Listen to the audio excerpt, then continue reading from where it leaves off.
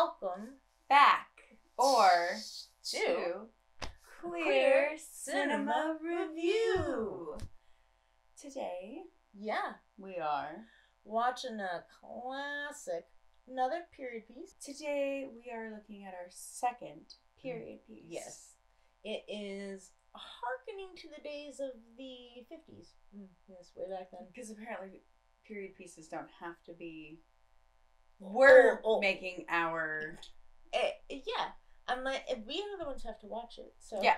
So this is our second period piece. It's set in the 50s. Yeah, my thought on a period piece is a film that is set in the past. And you have to like recreate all the cars and the scenery. Even and Once Upon a Time in Hollywood is a period piece. I'm loving more modern period pieces. Don't get me wrong. But this is Desert Hearts. And it is from 1985. No, I've heard the movie name. I had no idea this was a lesbian movie. This is all I knew, like, of my childhood, of lesbian movies. And it didn't... And lesbians in general. It's kind of like growing up and, like, associate, like Melissa Etheridge and Katie Lang and being like, that's what a lesbian is. And I'm like, okay. That was my childhood. Okay. Definitely. And so this movie is kind of like where I saw that in movies. And so I was like, all right. You know, I mean, we've watched like But I'm a Cheerleader and Foxfire, things that have definitely like modernized the game. But this is one of the originals. I feel like we've almost been working, all of these have led to watching 1985 Desert Hearts movie. As Desert Hearts. A super quick 90-minute movie. Thank goodness, because I didn't feel like 90 minutes. I was confused almost the entire time. I was confused the entire time of why this woman is where she is. Why didn't I stay at a hotel? Right? Was it synopsis? Let's say this lady they are making look so old, which apparently she's only 35 years old. So she's a spinster. So she's getting divorced and she goes out to live at this ranch. Apparently, I think where other spinsters go. I have no idea what this ranch was. She's from New York, but now she's in Reno. Sent there. Yeah. She goes to Reno to get the divorce. Anyway, and then goes back to New York. And a young 25-year-old.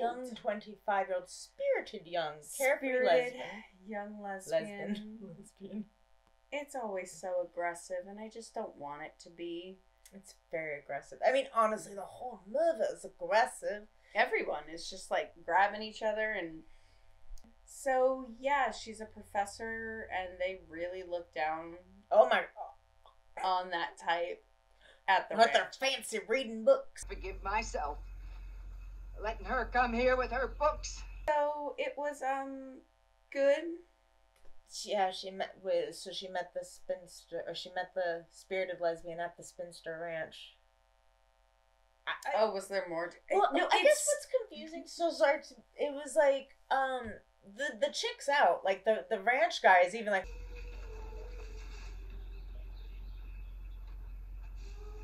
Get all that traffic with no equipment. It's beyond me. Like, everyone knows Kay's gay. So it's just this, it's like we were talking about, it's like in Personal Best. Didn't you see Personal Best? How it's like, women were allowed to hook up with women because it wasn't taken seriously. Right, but then why was she, like, shaming her in her books? Like, as though the books... The books are what's the problem. Yeah, and I was like, she was gay already. Because literally... she gets kicked out of the ranch for her and Kay like leave a party early, and it's this whole thing of like, well, so either they're talking about her like she was gay and it was a problem, but or wasn't a problem, but then you go and hang out with her and it's a problem. So I did not understand the premise, the story, most of the plot. I will say the messaging and the sad kind of bleak reality they showed for a lesbian in this time was pretty sad. Like, you got married. It didn't matter. You could be gay. They're like, that's fine, but you still get married. engaged. Hey, hey, babe. Isn't that a pretty sight? Careful it don't blind you. We're settling down. You and Daryl should follow suit. Then we could go away together on vacation. Don't you know by now it doesn't happen with Daryl? I'm getting tired of defending your reputation. I'm used to people talking behind my back.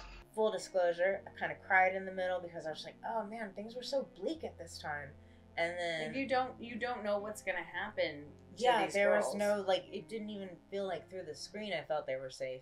I feel like this is why we're watching these movies, because we're trying to see what lesbian films were like before. That's really kind of what it is, where I feel like I've given credit for representation and things like that, but then you have to look at the messaging of what this film is actually telling young lesbians. And it is not about self-empowerment. It is not, again, I'm giving credit to the producer and director. Yeah, because I don't really understand the story of it. Like, again, I didn't literally. she's off the train. All the way till the end. I'm like, I don't get it. Why is she here? If you guys have any input and have seen Desert Hearts, if there's anyone who's like, oh my god, I love that movie, please let us know what your thoughts are. We're talking period pieces. We already struggled with this with Portrait of a Lady, and that, you know, it's hard to negate the difference between the reality then of like lack of consent or anything with now and being able to view it and be like, oh, it's really good. And I'm like, it's really sad, you know. I'm like, I wonder if like at that time it's received different, but at this time it's very sad. I don't know. I don't know if it can get. Okay, wait. Well, when it goes on a whole, I don't even know if I can give it a whole. Oh, it's a half a thumb. It's a half a thumb for me too. All right. I was like, it's doing a disservice to the other ratings to give this. Okay, that's what Yeah. I like her. It's a half thumber, so therefore, one complete thumb. Like Phoebe with the can. A thumb? Yes. A little Which hitchhiker. Phoebe's grandma is in this. Yes. So that was cool. Okay, that was cool. Yeah, I kept the woman who runs the ranch. I was looking at her and I could recognize her voice.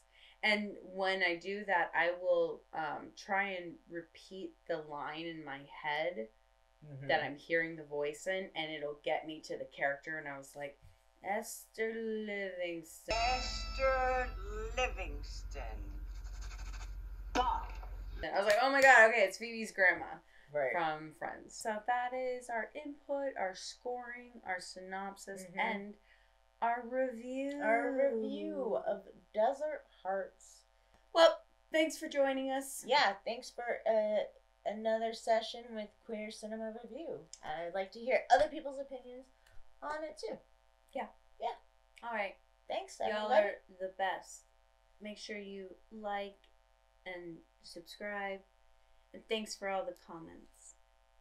Thank Have a great day.